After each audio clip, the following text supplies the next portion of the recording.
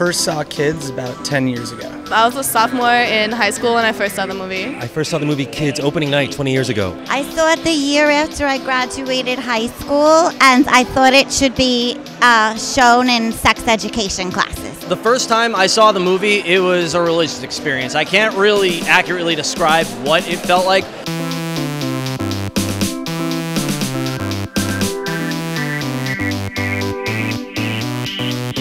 Yeah, I'm not sure if it would be possible to make the movie today.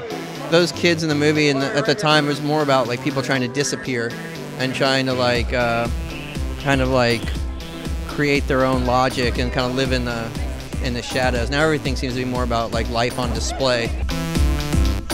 If Kids were made today, there'd be a lot of texting going on. The plot would probably move like faster. She could have just texted him like, "Hey, did you give me AIDS?" And like, and then there's no movie. I'm just not sure if it would have the same impact, if it would go as far and as wide. I feel like it represents like kind of shitty people I knew in high school.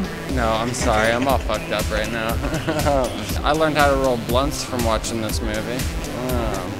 It was just such a time bomb that, kind of blew up independent cinema back then.